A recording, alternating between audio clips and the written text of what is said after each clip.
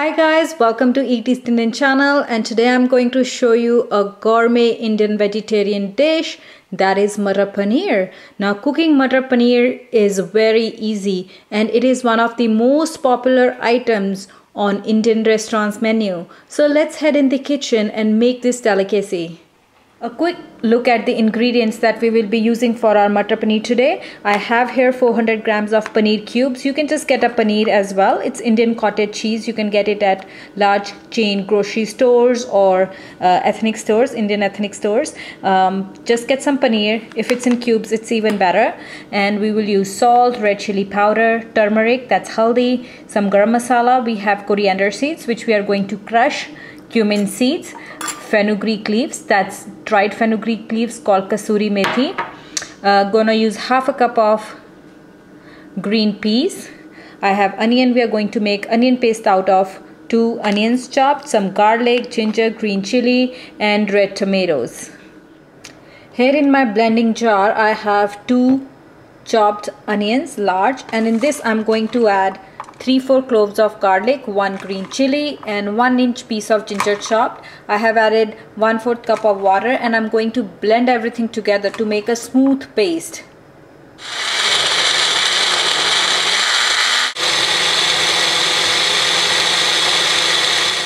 Look at that, our onion paste is ready, nice and smooth. We'll set it aside. In the wok here I have hot oil heating up, and in this hot oil we'll go ahead and add 1 teaspoon of cumin seeds, coriander seeds, crushed coriander seeds, 1 teaspoon cumin seeds, 1 teaspoon crushed coriander seeds, and in this we'll add our onion paste.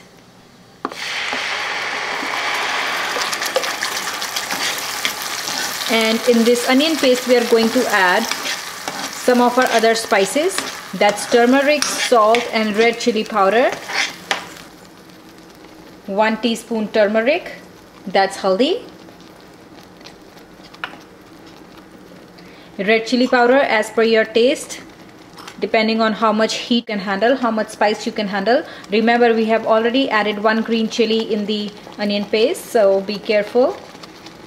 And salt, because this is a curry dish, you do want to have nice taste, so I'm adding 2 teaspoons of salt.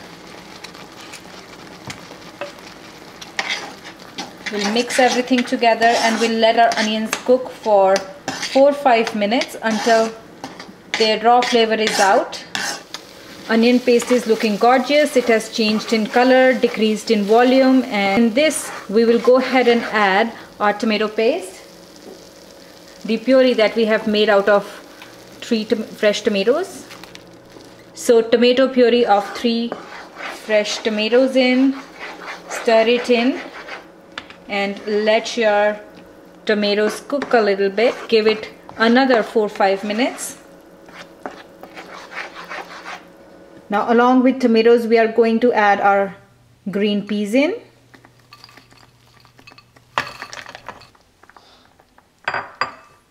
Give them a quick stir. The tomatoes and onions have decreased in volume quite a bit. The moisture from our tomato puree has gone away. So tomatoes are cooked perfectly. Now we'll go ahead and add our paneer pieces in. And along with paneer we are going to add teaspoon of Kasoori Methi. So just crush the Kasoori Methi leaves and put them in. And stir everything well together and add 1 cup of water. Bring the water to a boil. So depending on how thick or thin you want your curry, you can adjust the water. You can add more water if you want, but I prefer a little thicker curry. So our Matar Paneer is almost ready. Just the last finishing touch. I'm going to add half a teaspoon of Garam Masala and we'll stir our Garam Masala in. And to garnish, I'm going to use some cilantro leaves. So go ahead, make this Matar Paneer recipe tonight. Let me know how it turns out for you. And don't forget to subscribe to Eat East Indian channel. I'll see you soon with something more exciting. So do keep watching.